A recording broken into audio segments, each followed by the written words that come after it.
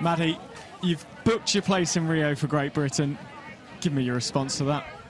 Words can't really describe it, to be honest. You know, we came here with that fully in mind, and that was our job to do, and we've taken each game one at a time, and here we are, final Rio spot, can't be happier.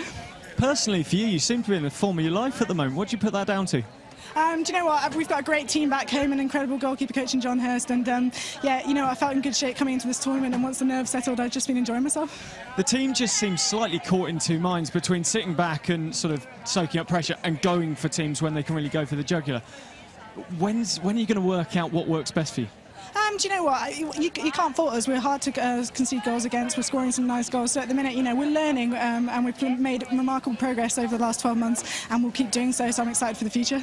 Tomorrow against China in the final. Bit of a surprise there. We're expecting it to be Argentina. Pressure's off.